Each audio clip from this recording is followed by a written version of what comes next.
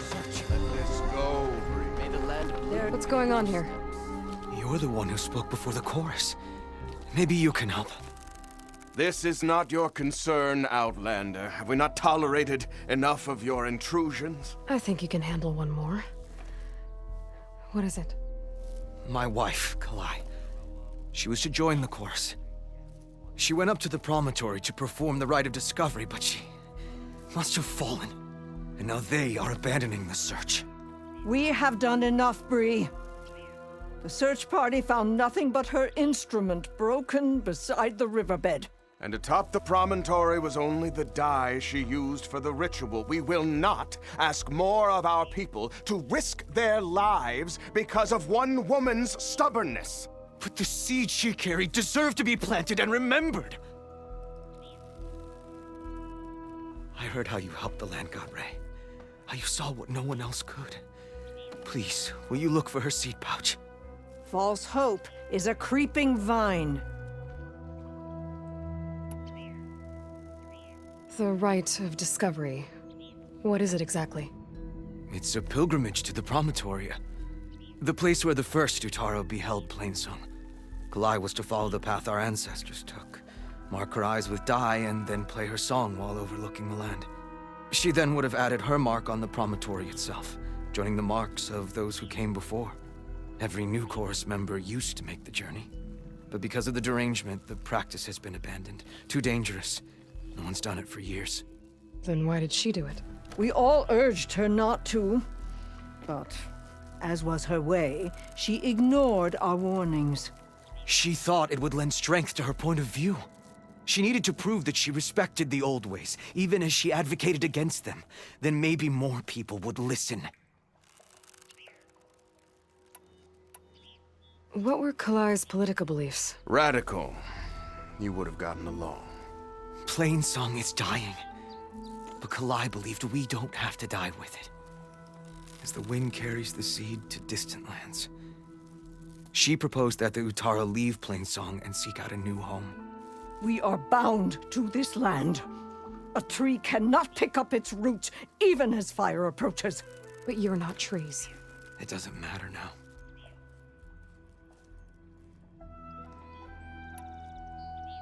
Kalai was carrying a pouch of seeds? Every Utaro keeps one. We choose the seeds at a young age, taken from the plants of our forebears or those of other significance. And when one passes, their seeds are returned to the land that nourished them, so that life may spring again. Which is why I want Kalai's pouch. Her seeds deserve to be planted in Plainsong. The river will carry the seeds to new soil, where they will take root and flower. But they won't be at home. It's the best we can hope for. How was Kalai chosen to join the chorus? The chorus chooses its own, but they can't do so in isolation. They must listen to the people. Kalai was a growing voice for new ideas instead of old traditions, and her beliefs were catching on. We cannot deafen ourselves to dissonance, unpleasant though it might be. So you had to admit Kalai, or risk legitimizing her ideas even more. The Outlander catches on quick. If I'm out that way, I can take a look around. Thank you. The promontory is northeast of here. Look for the broken bridge at the bottom of the cliffs, right at the promontory's base. That's where the search party found her instrument. Okay. That all right with you?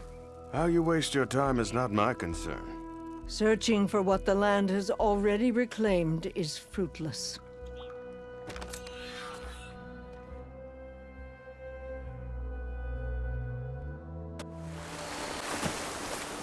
Looks like Kalai and the search party took down a few machines when they were here. There's the broken bridge. Must be from the search party. Bree said this is where they found his wife's instrument. The search party concluded Kalai's body was probably carried away by the river. But from up there, that old tree would have caught her. I don't think she actually fell. I should check up at the promontory.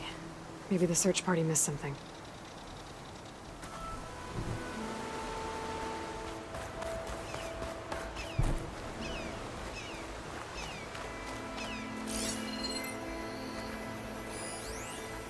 Debris. There must have been another path up. Guess Kalai and the search party climbed the cliff instead. This broke off some time ago. Why do I get the feeling this isn't going to be an easy trail to follow?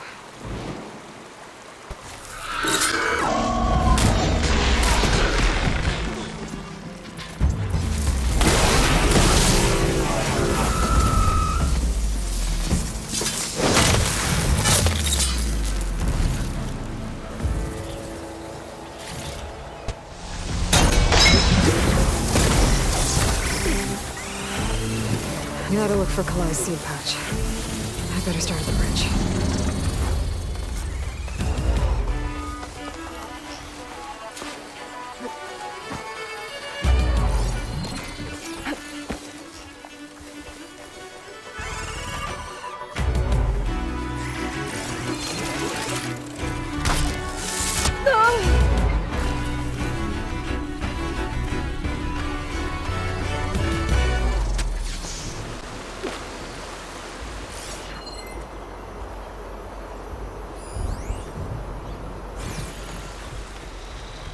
A lot of footprints. Must be from the search party. Bree said this is where they found his wife's instrument. The search party concluded Kalai's body was probably carried away by the river. But from up there, that old tree would have caught her. I don't think she actually fell. I should check up at the Promontory. Maybe the search party missed something.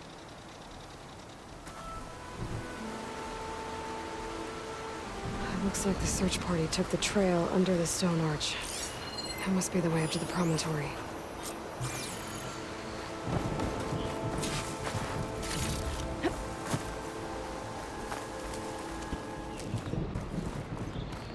Dead end. Not getting up to the promontory that way. I should see where the other trail leads, back by the broken bridge. You can get a strong color out of this.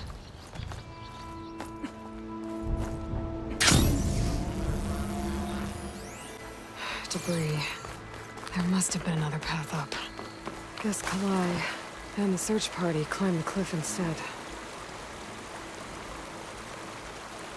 This broke off some time ago. Why do I get the feeling this isn't going to be an easy trail to follow?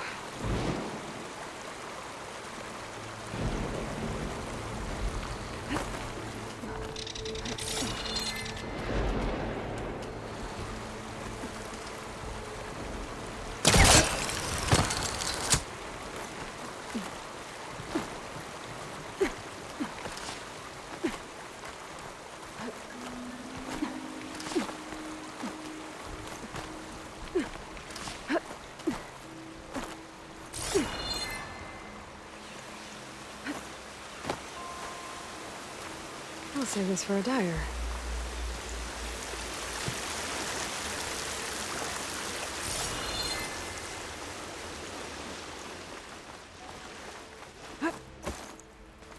An old Utaru trailhead. Looks like this is where the Rite of Discovery started.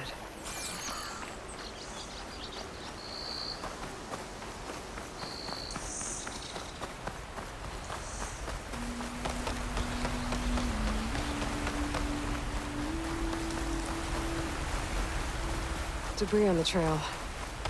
Oh, looks like pieces of a bridge.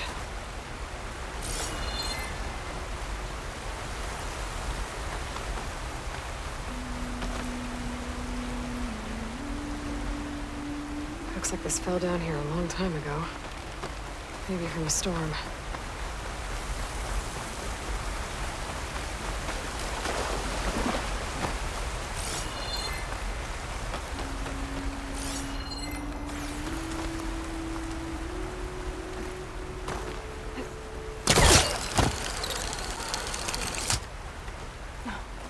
One of the trail's broken away.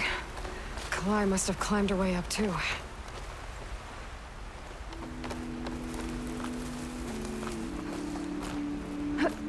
If Kalai made it to the top, she must have been a good climber. It doesn't add up that she fell.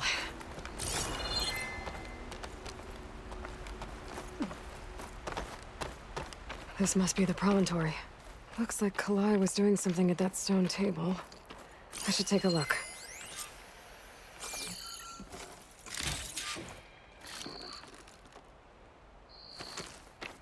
There's Plainsong. Just like the first Utaru saw it.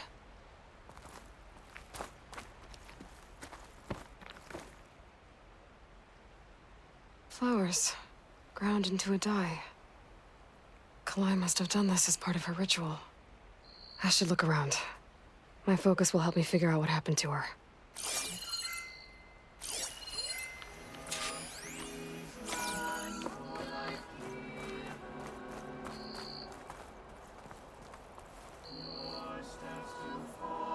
Looks like the edge broke off recently. I still don't think she could have fallen into the river from here. I should keep looking around.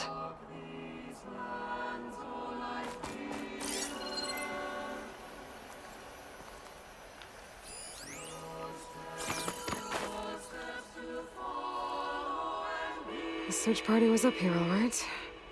There's too many tracks to pick out Kalai's.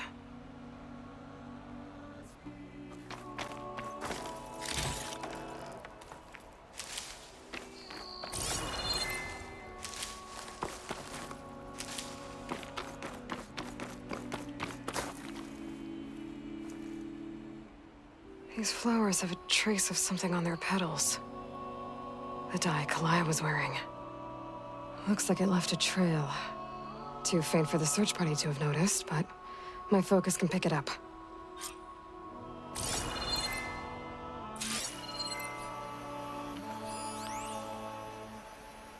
There's the dye trail. Looks like it leads away from the cliff edge.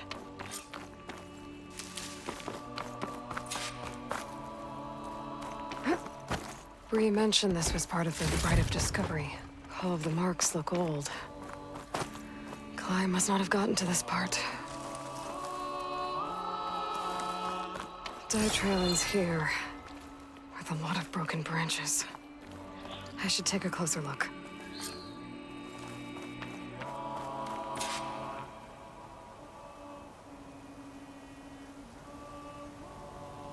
Branches were snapped off recently. From some kind of struggle? And over here, drag marks. Looks like they lead through this thicket. I can follow them with my focus.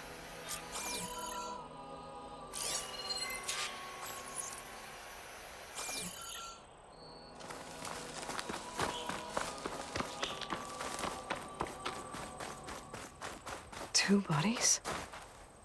One must be Kalai, but who's the other woman?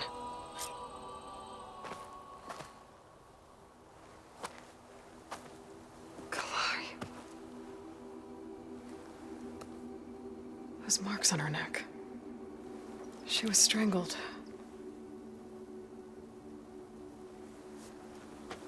At least I can return her seed pouch to Bree. So the killer must have tried to push Kalai off the cliff. That's why the search party found her instrument by the river. But Kalai fought back. So the killer strangled her. And then dragged her here.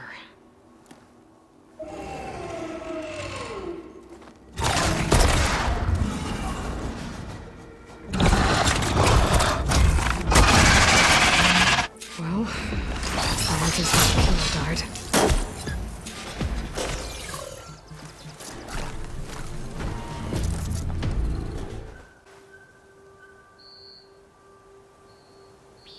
Maybe Fane and Cal back in Plainsong will know who the seed pouch belongs to.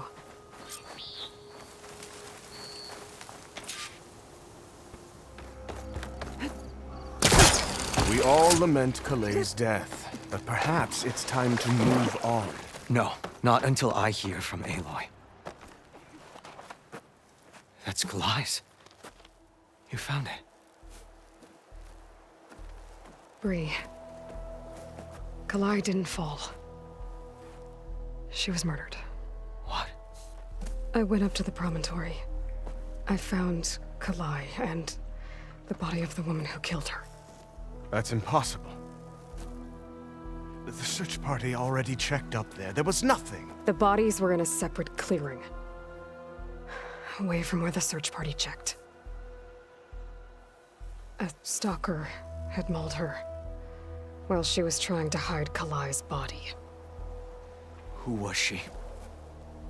I was hoping you would know. I brought back her seed pouch. It belongs to Lina. Kel's apprentice. I don't understand. Why would she do this? Maybe we should ask Kel. But she...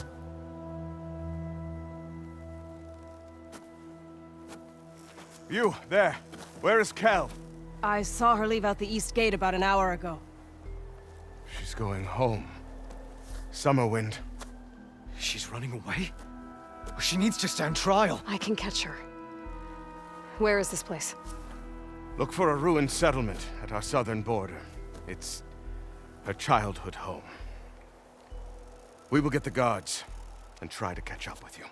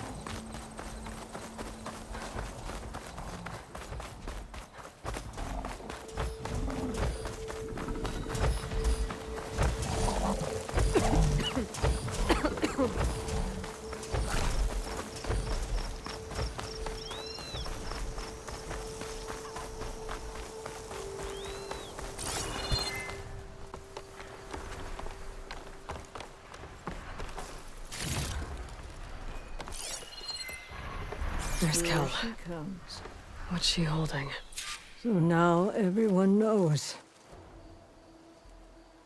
It was only a matter of time once you went up that cliff. You stood right next to the man whose wife you had murdered and told him to move on. I never wanted any of this to happen. Then why? Kalai sowed the seeds of discord. She wanted the Utaru to leave Plainsong, abandon our home. If that thought caught on, it would have been more destructive than any sickness or machine. So you had her killed? There is a natural order to all things. Growth, decay, death. It's the way of the world.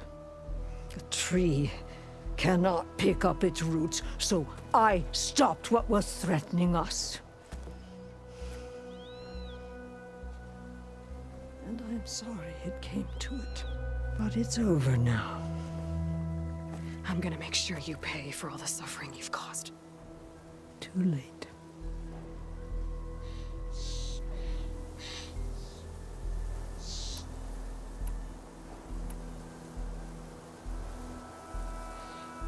You think you stopped Kalai's beliefs from spreading?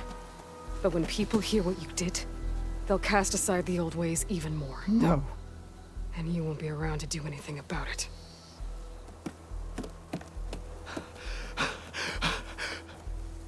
No! She needed to stand trial! Kalai deserves justice. Kel thought that silencing Kalai would silence her beliefs. Prove her wrong. That will give Kalai justice. It isn't much, but I want you to have this. As thanks. I won't have to spend the rest of my days wondering what happened to Kalai. Blighted are the leaves. 3 of our people, dead. And for what? I admit it. I never wanted you among us. But now, it seems I must thank you for revealing the rot that had taken hold here. I'm sorry it had to happen this way. At least with the rot removed, new growth can thrive.